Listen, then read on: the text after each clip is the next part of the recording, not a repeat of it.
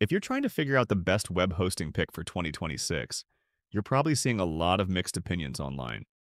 Some people swear by one platform, others say the opposite.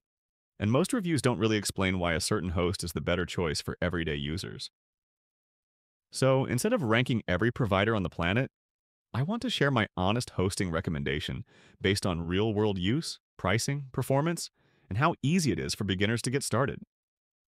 For most people building a blog, small business site, or a basic online store, Hostinger stands out as the best hosting choice right now. The main reason is value. Hostinger offers solid performance at a much lower cost than many traditional hosting companies. You're getting fast load times, decent uptime, and modern tools without paying premium prices. For beginners especially, that combination matters a lot. Speed is another big factor. Reliable web hosting isn't just about keeping your site online. It's also about how quickly pages load.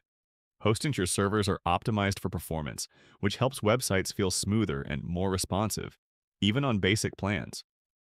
That's important for both visitors and search engines. Ease of use is where Hostinger really shines. The dashboard is clean, simple, and not overloaded with confusing options. You can set up a website, install WordPress, manage domains, and handle basic settings without feeling overwhelmed. If you're new to hosting, that makes the learning curve much less stressful.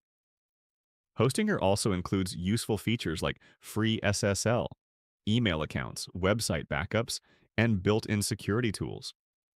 These are things you'd often pay extra for with other providers.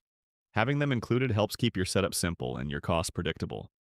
Now, to be fair, Hostinger isn't perfect. Customer support is generally helpful, but it's mostly chat-based. If you prefer phone support, some other hosts may suit you better. Response times can vary depending on how busy support is, so it's not always instant. Another trade-off is that the lowest prices usually require a longer-term plan. If you only want hosting for a few months, you won't see the same savings as someone committing for a longer period.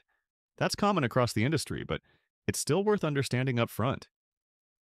Advanced developers might also want more customization options than what Hostinger's beginner-focused tools provide. For most users, that won't matter, but power users may prefer more complex setups. Still, when you look at the full picture, price, performance, ease of use, and included features, Hostinger offers one of the strongest overall experiences in 2026. It's especially good for bloggers, small business owners, freelancers, and anyone launching their first website. You don't need technical skills to get started, and you're not locked into expensive plans just to get decent performance. So if someone asked me for my personal best web hosting pick this year, Hostinger would be my answer. Not because it's perfect, but because it strikes the best balance between affordability, reliability, and simplicity. You get fast servers, beginner-friendly tools, and solid features without paying premium prices. And for most websites, that's exactly what matters. If you want to see current pricing and details for the hosts I mentioned, the links are in the pinned comment and the description. Hopefully this gives you a clearer, more realistic picture of what actually makes a good hosting choice, without the hype or overcomplicated comparisons.